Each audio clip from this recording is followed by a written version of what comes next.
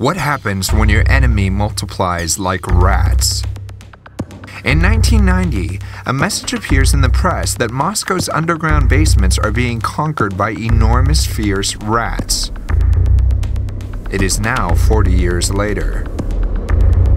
Of Rats and Men, The Last Man's War is a short story that considers the future of mankind.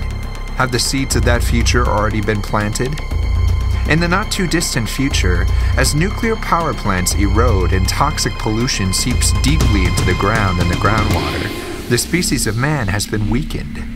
But while man flounders in this sea of toxic waste, one species has evolved into a super race.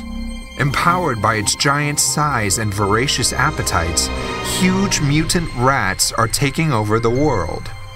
Over the past 40 years, ordinary gray rats have developed into strong and intelligent adversaries, resilient to everything man has thrown at them and capable of reaching the size of sheep.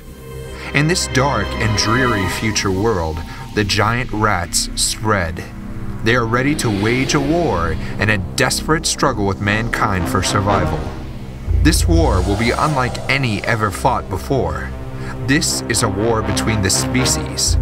This stunning science fiction story calls into question the very meaning of being human. More importantly, which side will win?